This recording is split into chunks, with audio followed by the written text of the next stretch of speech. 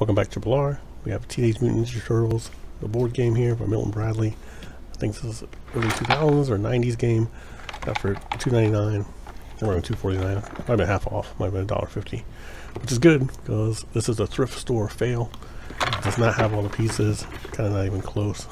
I think it's supposed to have 11 dice. I think I got 7, and the stickers on them were kind of iffy. Came with instructions, which is nice, so if I did all the pieces I could play. But even if I did, I don't think I would like this game. A lot of little tiny square tabs you're going to put all over this board. The game board itself looks pretty good. It's big. It's like a 6 square fold out board. So, but the colors on it are nice.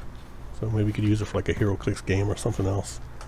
If you ended up getting a incomplete thrift store edition of this game. So there's the board. Got the city on there. You can kind of see those little red X's. We're going to put like tabs on each one of those. So it's not surprising this game is not complete. There's a lot of little components. I'm not a fan of that. There's just so many. And they're like small squares too, so it seems probably annoying. So if you did set the board up and someone bumped it, it would get all messed up. Seems like a lot of bad choices may have been made with this game. If you played this game, let me know if it's good. From what I could tell, it's not something I would like. The setup is going to be kind of annoying.